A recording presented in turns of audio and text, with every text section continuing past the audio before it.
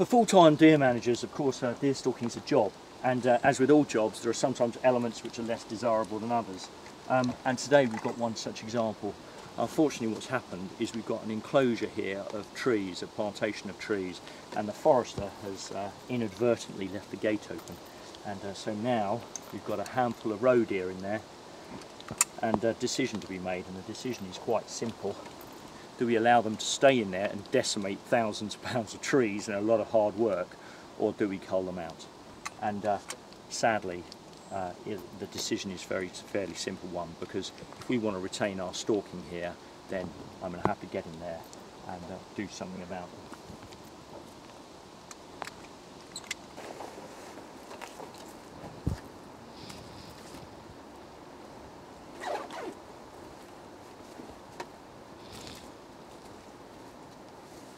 Now, rather stupidly today, donut that I am, or ever professional, I've forgotten my bipod. So we're going to do this the Highland way, and we're simply going to use a backpack. I'm going to stuff it full, and then I'm going to shoot off that, which should serve the purpose just as well. I'm a firm believer that if you do not love animals, you should not be a deer manager. And if you love an animal, when it must be culled, you want to carry out that job as quickly and humanely, with as little stress to the animal as possible.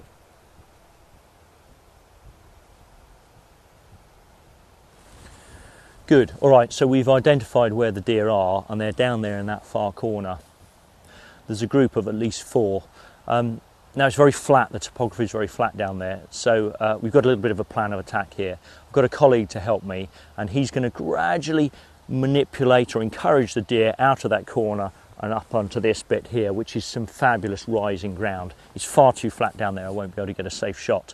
And once the deer are up here, I'm going to position myself 100 yards or so down here, and I should be able to get a nice shot up there into the bank.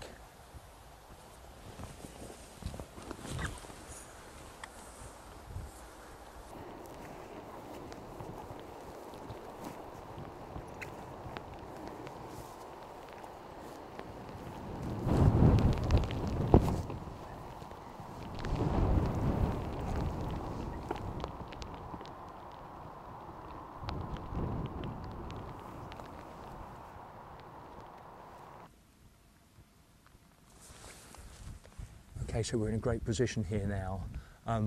Once I've fired the first shot, the animals are going to start becoming very, very stressed. So what I want to do is complete the job just as quickly and efficiently as I possibly can.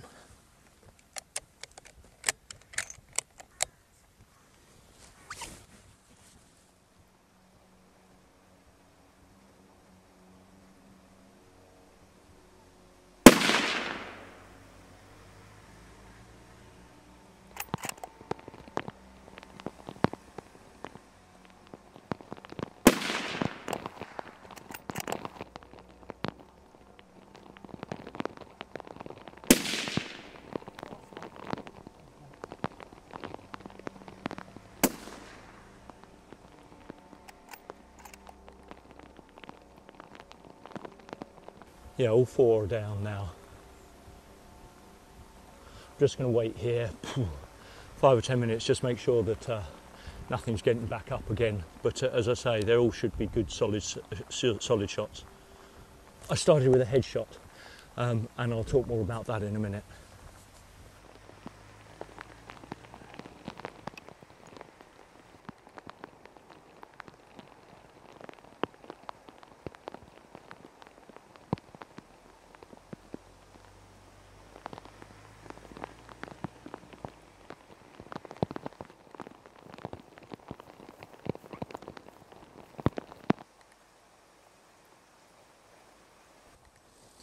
Now you'll notice that I took a headshot there.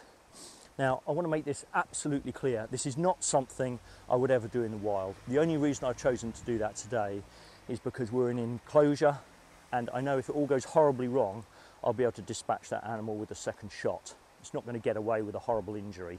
I just don't want to be a part of shooting deer in the head when you're in the wild. The chances of getting it wrong are just too high, I'm afraid. But on this occasion, we made an exception, and partially as well because I don't want to stress the other animals out more than I need to. So by taking one quick shot to start off with, we're able to quickly get onto the second animal and take a second shot. But even then, you'll notice that I then reverted to the traditional heart and lung shot, which is what you should be doing in the wild, as soon as I started getting a little bit out of my comfort zone.